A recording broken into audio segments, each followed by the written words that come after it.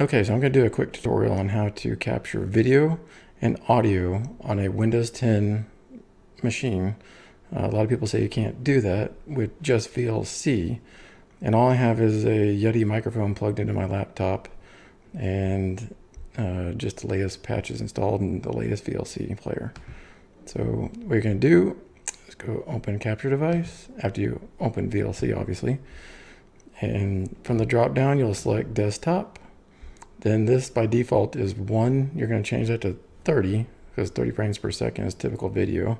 You can reduce that if you want. It'll be a little bit choppier. And then you'll expand this right here, and you're going to type in WAS API : / just like this. Okay. Then that's all I changed on this. Then you're going to click the drop down, convert. Okay, and then what I did is I created a custom profile, just like clicking this, and I'll edit mine so you can see what I've done. I selected MP4. I hit the drop down or click the checkbox, and then I hit this drop down and selected H-64 or 264. And then for the audio codec, I clicked this checkbox and I selected AAC 320, and then this drop down I selected the highest quality sample rate. So yes, it will be a larger file, but I want it to sound better. So, and then I left subtitles alone. Then I click save, but I didn't make any changes.